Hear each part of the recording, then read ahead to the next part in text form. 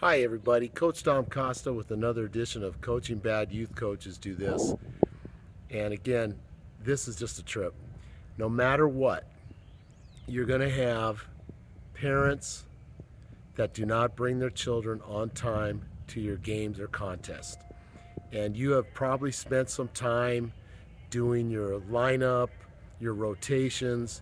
You cannot get mad. I have seen coaches actually take it out on the kid, and you can't do that. You can't blame the kid. It's not the child's fault. There might be extenuating circumstances with the family, something's going on. So don't let it get yourself twisted. Don't let it get you out of your mood. I know you volunteered to coach. You spent a little time to figure out who should bat first, second, third, fourth, fifth, etc. You know what? All you can do is when that child gets there late, put them at the end of the order. Don't punish the child because of some other circumstance they can't control. And don't drive yourself nuts. Keep your mood up and coach up your children the best way you can. Especially when you do basketball, because a lot of leagues make you rotate a different 5 set of players every 5 minutes of a 10-minute quarter.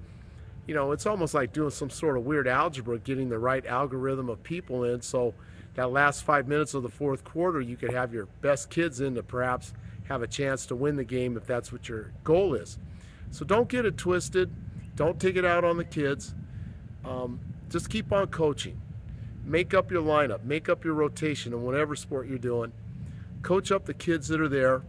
Stay up, stay positive, and do that for yourself. Do that for your own children. Do that for the kids on your team, and do a good job.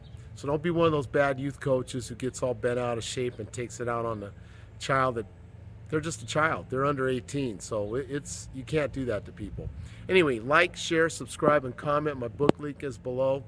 How parents sometimes act like idiots when it comes down to coaching kids, and my book got a lot of stories and tips on ways to help you avoid any kind of mental dysfunction that you may experience while people are trying to be dysfunctional towards you.